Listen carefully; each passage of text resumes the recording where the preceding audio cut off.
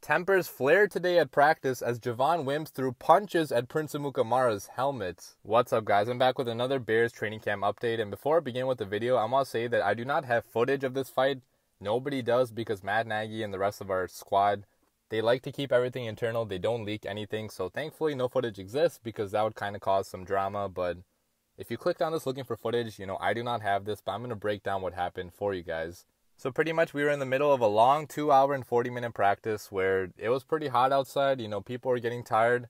And at the end of the first hour, a play occurred where presumably, Javon Wims was going up against Prince Amukamara, and Prince Amukamara made a phenomenal play on the ball, preventing Javon Wims from catching the ball. And for whatever reason, Javon Wims got extremely angry at Prince Amukamara, hurling the ball at his face pretty hard, and then coming with a few punches directly at his helmet, okay?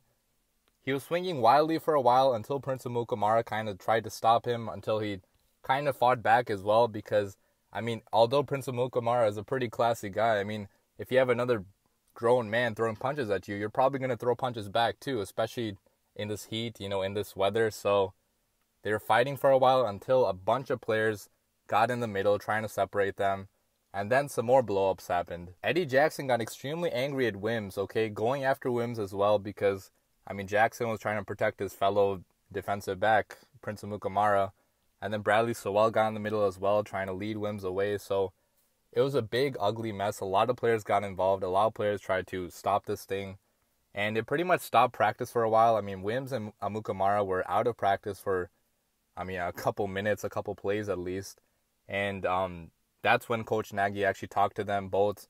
They summoned Wims to midfield with wide receivers coach Mike Furry.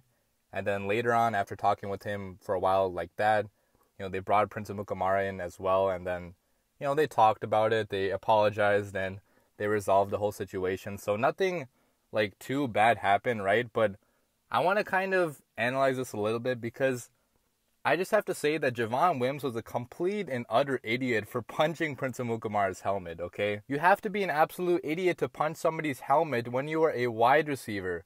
Your hands are the most important thing you have, right? You use your hands for pretty much everything you do. You're trying to catch the ball.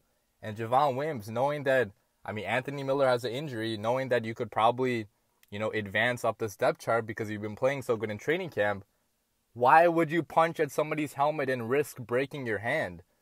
This has happened so many times before in football and other sports. When you punch somebody's helmet, it's not a good idea, because the helmet is usually stronger than your hand. You're probably going to break your hand. So, absolutely boneheaded move by Javon Wims. Thankfully, he did not get hurt, because that would have been an absolute embarrassment for him. But, Javon Wims, you have to be smarter in that situation. Coach Nagy talked about this with the media briefly. He said that we talk about how we're going to handle these things internally when things do happen. I think to me, there's different levels of it. I know some levels it can get out of control, and there's some other ones where it's competitive. Guys are chirping. Guys want to do well, and the beauty of our sport and sports in general is you care.